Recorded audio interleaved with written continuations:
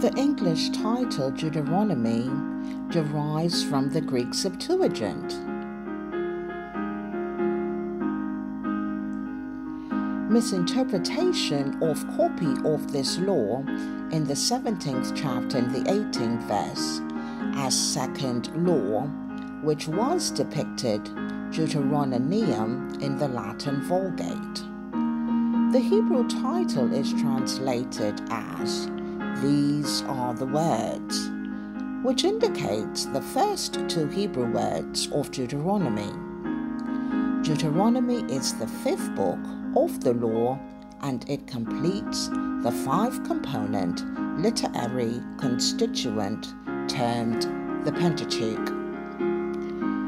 The basic structure of Deuteronomy: first address of Moses, second address of Moses, third address of Moses, and the final days of Moses in chapter 31 verse 1 through the 34th chapter and the 12th verse. The book of Deuteronomy comprises mainly of Moses' final sermon, which poses at a pivotal contingency not only in the history of the Israelites, but also in the evolving of Jehovah Yahweh's revelation. It provides an appropriate pinnacle to the Pentateuch, bringing the theology of promise and covenant to its fullest and most developed rendition, and lays the theological foundation for much of what proceeds from both the Old Testament and the New Testament.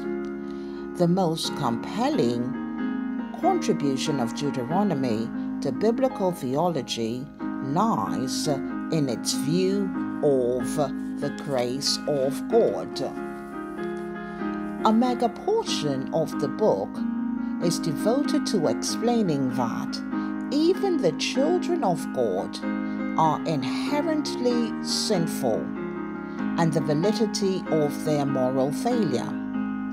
In spite of everything that God has done for his children, they will surely disobey.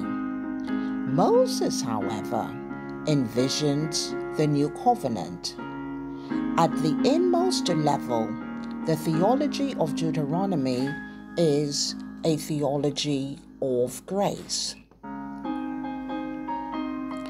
It foresees the coming of Jesus Christ, who will deal with the sin of humanity and will ultimately fulfill the law.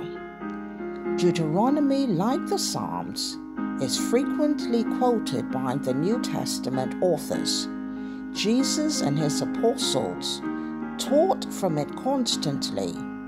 The book of Deuteronomy assists in preparing the Christian heart to receive Jesus Christ.